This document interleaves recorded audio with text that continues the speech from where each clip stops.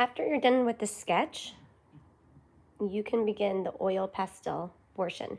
This is what you'll need. You'll need little oil pastels, orange and black, and maybe green if you decided to do the lily pads like we did in the previous drawing. So I'm just going to take all of the space and outline. I can start in the middle if I want, and I just glide my crayon or my oil pastel on the lines that I created.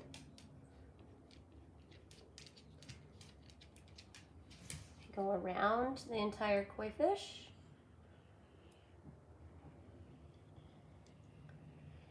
To the end, and then you're going to do all the little details. I'm just going to show you one side so we can speed things up. You can create a few lines more if you'd like. I've tried my hardest to go over those lines, but that's okay. If I want to add a little extra bump, or I want to add little bumps on the top of his scale, you can do that. But not too squiggly. Sometimes looks nice and plain. There we go. All right, I'll show you some fins on this side. Again, using my oil pastel, and I'm drawing with it. I'm not coloring it in. We're going to color it in with watercolor later. This is kind of acting like the outline, and you can feel on it, it's a little raised up. If you have really good sense of feel, you can feel it gives a little texture. It almost acts like a little space for the watercolor to sit. So that's the orange part, and you can add black if you want, but I would go a little easy on it. I'm going to color in his eyes to make those define. I might do the top here and maybe outline just the top of the fin. The top fin this darker color to give a little more depth. I'm going to add just at the tops of my fin a little idea of black, just to give some, make it a little bit dramatic. Maybe at the end of my tail, the beginning of the back of the tail, there. With your orange, you can draw a few scales. I'm not going to go too many. We don't have time to make our whole fish scaly.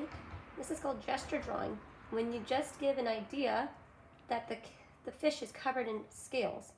By just giving a few, gives an idea that he has tons and tons of scales. There. I'm going to stop there. When you get to the watercolor portion, when you do that, we're going to do a lot of a technique called wet on wet. So I'm going to start with my fish, my koi fish. Where did my brush go? Oh, here we go. I can start with the paint. You can see the paint right, or the water. Start with just the water and add a little bit of water right onto your fish without even paint on it. I'm just going to do a little spot at a time, like that.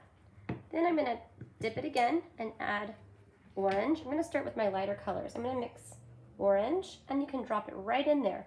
And you can see the paint expands in the water. Pretty cool. You can kind of move it around if you like, or you can add more to it. But do all your orange first in different spots. You can always leave some spots white if you like, because koi fish are white, orange, black, red, yellow, I've seen. And then you can move on to different spots. So that's one technique called wet on wet. You can paint right onto it and spray your paint around a little bit. I really enjoy that look because I think it looks so neat. You can spread your water out a little bit and continue to add more. If you want to get more of an orange yellow color, you can always add a little bit of yellow to it. Of course, do the lighter colors first, and then if you decide you want a little black, move to black. I'm using kind of a medium-sized brush with this, and over this part, you don't have to be so careful. I just kind of brush it right on there, mixing my water and my paint together. And you can always drop a few pieces in there. Sometimes koi fish have some neat spots to them. There we go. Maybe that one's going to be lighter. Maybe this one's going to have more orange. So after you're done deciding where that goes, and you'd want to add black, this is an option. You can always add black. This part is still really watery. I'm going to add a little black and see what happens. Ooh, pretty neat.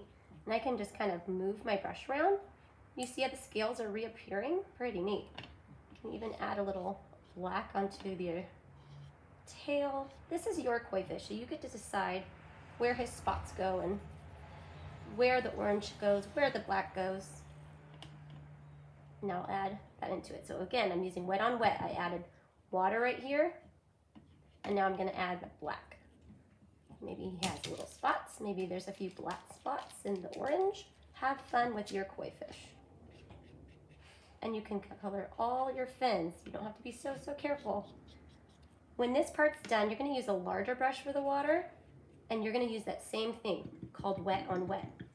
I have only a little brush with me today, but I will show you a little portion. I like to get a whole little panel wet with lots of water. I'm dripping my water on here. And you have really strong paper, so it should hold it. And then you can add your blue paint. Get a lot of water in there, get a lot of it in there, and look at that, so neat. You can really get some really cool underwater effects. Remember, you can do that, and you can move it around if you want. You can add to it by adding more paint on it. You can add green. Green's this color we see underwater. Pretty neat, and you can help the water move over if you like, going around the fish. Maybe the water needs to come over here. I'm pushing it with my brush. And when you need to make a new portion, just add more water.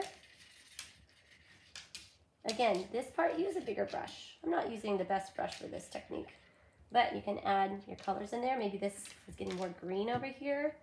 I'd even like to add a little purple. These are all kind of like cold tones, like the water is cold. It's pretty interesting looking, right? So have fun with your greens, your blues, and your purples for the water. And you're gonna go all the way around your fish with this. If you did draw a lily pad, you can use a green oil pastel to outline it if you like. Maybe black to add some interest. Maybe you created some lines. You could go over your lily pad with your lines. And then when you put the watercolor over it, it's gonna give you a neat look. Again, wet your paper first so that the water has something to mix with, the paint has something to mix with. I'm gonna use yellow first, and then I'm gonna layer it with green. Let's see what happens. Ooh, very cool. Cool. I'm gonna add some green now. And you can see how that oil pastel repels the water and shows through, giving a pretty neat look. Hope you have fun with your koi fish.